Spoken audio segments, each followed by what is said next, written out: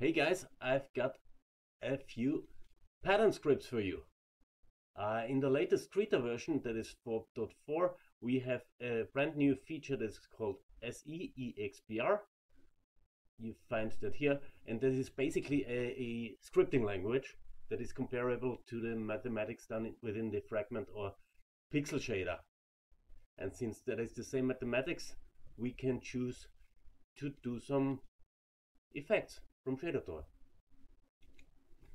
You can download those scripts here using the link within the description. Here we have a real beautiful crochet weave pattern by Shadertoy Alpha Shane. In Krita I can change the color, for instance.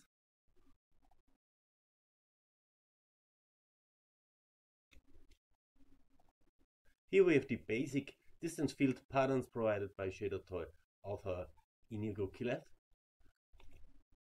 In Krita you have several options here to choose another color theme, for instance, like this.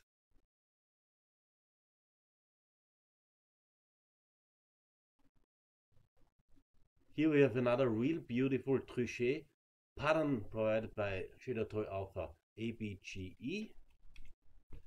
In Krita now you have the same options to do the colorizing as with the distance shapes or forms.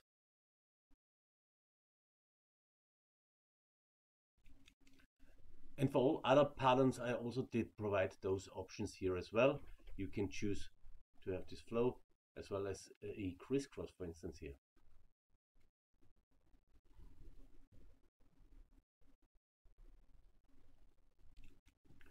Here we have a real useful basket work pattern provided by the Shadertoy community. I did add an option to set some grain.